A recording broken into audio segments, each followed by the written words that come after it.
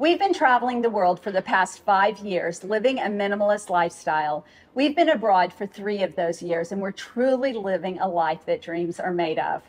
As full-time travelers, we're often asked about our favorite country or a particular question about how we travel. But probably the question that elicits the most genuine curiosity is, what is it like to downsize your stuff and go travel the world? Today, we're going to talk about how we came up with our plan to completely, and I mean completely, declutter our life, how our family reacted, what important steps we took, and how the decision has changed our thinking about everything as we travel and live our lives with so little. So let's go. We're John and Bev, and we are the Retirement Travelers. If you've been following along with us, you know that our spring travel leg includes India, Sri Lanka, and the many countries in Southern and Western Africa. If you're wondering where we are as we travel, we keep our location updated on Instagram, so follow along with us there.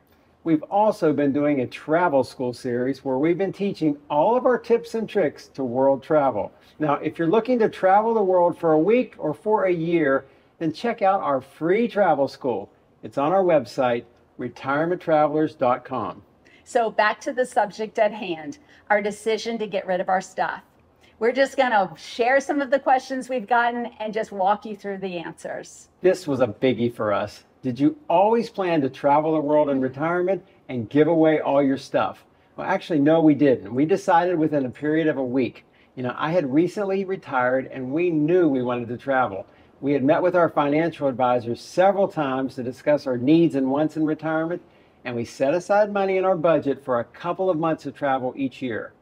After our first trip around the U.S., I shared with John that I really liked the idea of becoming full-time travel bloggers. We lived in an expensive golf community in Florida, and we really couldn't afford to travel full-time and also maintain our lifestyle. We loved our life, but I really wanted to go see the world and write about it. It was something that I had dreamed about since my childhood. I wanted to travel a lot too. Bev was the first to propose that we sell our home to do it. My thoughts were we had the perfect home. We had just remodeled it and we had a river view that I imagined I would enjoy the rest of my life. We talked for about a week and we spent a lot of time running the numbers. The most eye-opening was when we figured out what we spend per day in our ordinary life. Looking at it from that perspective, a daily spend, we realized that there was enough money to travel. The big problem was we couldn't afford both, a home and full-time travel. So we talked to the kids and made the decision to sell all within a week. This is a common thought when you look around your house and decide to sell. Where do you begin? Unbeknownst to us, we actually started the process a couple of years ago when we sold our main home in Kentucky. We had been snowbirds, living in Kentucky and spending the winter months in Florida. Now, we did that for a couple of years, and then we decided that we didn't like maintaining 2 homes, so we downsized to just 1. What we really didn't realize was that this was the first step for us. Having gone through 1 home and moving our stuff to Florida, we had begun the process of downsizing our lives. When we started downsizing that home, we made the decision to begin in the areas that we didn't use, the areas behind closed doors. We started in the attic and closets. We didn't want to disrupt our entire lives with stuff stacked all over the place. We took 1 area at a time. If you're living in your home, I think that's our biggest piece of advice. Open a closet and deal with it before going to the next. 1 thing at a time seemed to work for us. We didn't tear the whole house up, and we still were able to live in it as we did it. A common question that we get is, what was the hardest part? The answer was both sentimental items and expensive items. These both presented problems in our heads. Our first strategy was to not push our stuff onto our kids, no matter the cost of it or how sentimental it was to us. Yeah, this was probably the best, most deliberate thing that we did. There were a few things that we wanted to pass down to our grandchildren, but overall, we wanted to let go of the millions of things that we just didn't need. We realized that we were very attached to stuff, and it wasn't always easy to let go of it, especially if it reminded us of our grandparents or our fathers who had both passed. Sentimental items are probably the hardest to let go of, but we had to make ourselves let go. There were many things that reminded me of my dad that had served a purpose in my grieving, but after 25 years, it was time to let go. Now, my dad wouldn't want me hauling stuff around and even putting it in storage room forever. He would want me living my best life, seeing all the glories of the world, and interacting with the people that I met, not clinging to an item that was his. For me, I had many of the same issues, but the big one for me as a homemaker was knowing the value of the things we had brought into our home. It was hard to think about how much money we had spent on something and, on something that nobody wanted. In the end, we had to decide that stuff was stuff and the value wasn't important when we had a bigger dream. The next question we get a lot is, what do your kids think about your decision to completely downsize? We have 5 kids and most all of them were on board. One was a little shocked at our harebrained idea, but it was temporary and now he's supportive. We tried to think of the process as the last time we would ever own a home, and with that, we truly dealt with everything with some finality. Now that we've been through the process, they are all glad we did it. I don't think I ever expected the very quiet but heartfelt exhale that we heard from one of our daughters when she thanked us for dealing with our 55 years of stuff for the final time. She looked at us, and I will never forget the look on her face, and told us thank you for not leaving it all for them to handle. She said the last thing she ever wanted to do was go through our things when we died. She was right, and I knew it. What we essentially did was a process called Swedish Death Cleaning. It's a process of going through all your things and preparing for your final years. The idea is to not leave a burden to your kids to handle when you're gone. What we did was not just go through our items, but we organized all of our financial documents, digitized everything, and prepared our end-of-life documents. In Swedish Death Cleaning, it's not just about your stuff, but it's about getting your affairs in order and not leaving a burden to your loved ones. But the hardest part was really the physical labor that it entailed. We didn't just open a closet and grab a trash bag. We had to sort and actually deliver the items to the donation center.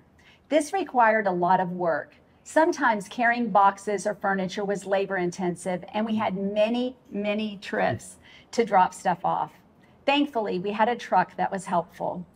A few times we had the donation center pick up items, but since getting rid of all of our stuff took place over many months, it wasn't a one and done kind of deal. It was ongoing and not always fun.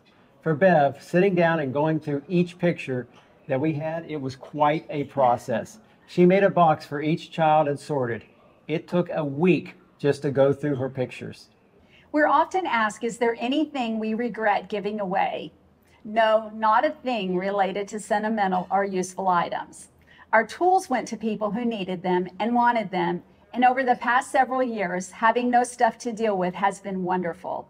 Looking back, we're pretty surprised that we haven't regretted doing this or getting rid of everything. The only thing that we wish we had was a vehicle when we're back in the States. Now, currently, we fly between our kids' homes and we rent cars when needed. We plan to spend more time in the States over the next few years, traveling with our grandkids in the summers. So we've been considering purchasing a vehicle. We're still thinking this over, but it's something that might change. We know that we want to do more U.S. and Canadian travel, and a car would help us with that. This is a very common question for us. Why didn't you just rent your home so that you'd have it when you were finished traveling? For us, we plan to be gone for 10 years or more, and we had recently remodeled the entire home. We felt that the best return on our investment was to sell rather than maintain it through multiple renters. Hiring a property manager and maintaining the newly renovated home would have been costly for us. We simply wanted to walk away and not have a burden hanging over our heads. Property values were up at the time we sold, and we knew that we could return and remodel a new place at a later time if we chose to. Also, most people only want to rent, in the winter in Florida, and we didn't think we could make enough during those few months to pay for the insurance, the taxes, and the club dues. The truth is that world travel has changed us. What we wanted in our past life was a well-equipped, luxurious home, and what we'd want now is simply a functional home. Things don't matter to us, experiences do. We loved our neighborhood and the lovely lifestyle that we had. But after traveling and seeing so much of the world, we'd rather pay for experiences than spending our money maintaining a home and buying things to entertain ourselves. Another question we get often is, where will you live when you're unable to travel full time? I think a lot of people assume that we're spending our housing money to travel, but we aren't.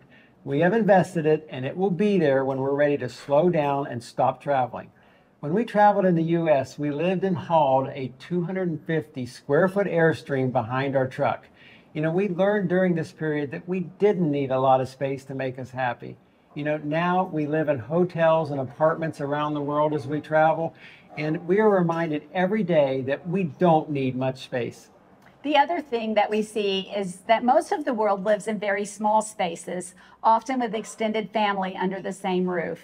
When we come home, we usually travel between our 5 kids, and we stay in their homes as we do it. We love this lifestyle of popping into our grandkids' lives and living with them for a week or 2 when we're home.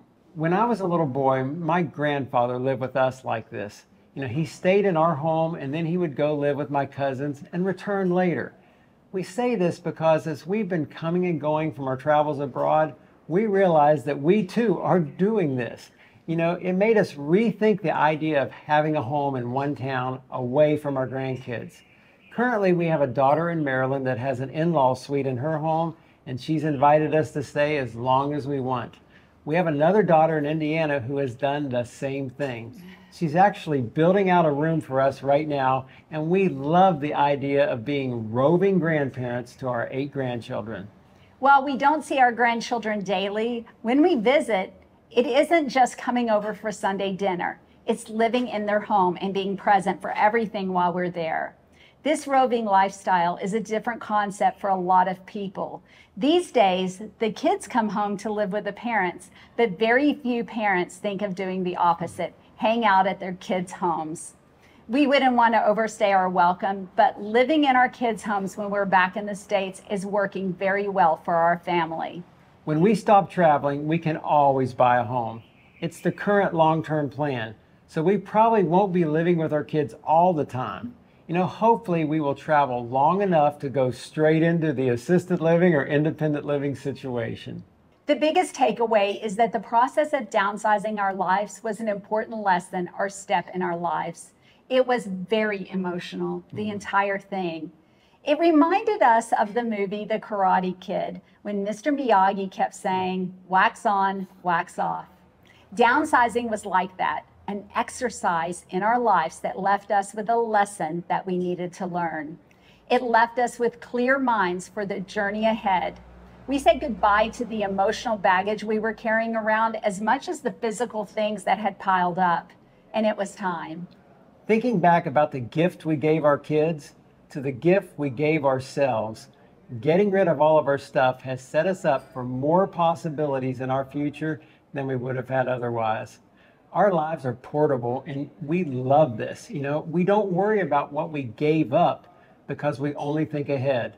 We see wonderful places in the world that take our breath away daily. The world's a big place, and we're out there. The question is your glass half full or is it half empty? Are you excited about your life, or are you drained by the rat race you're in trying to keep up with the Joneses? Giving that all up has given us an opportunity to spend our remaining lives on a goal and a journey together. We never dreamed big enough in our previous life, and now we know part of that was because we were focused on material things. We've learned life is just better with less stuff. We'll see you next week. Be sure to hit subscribe and follow along on our retirement journey around the world.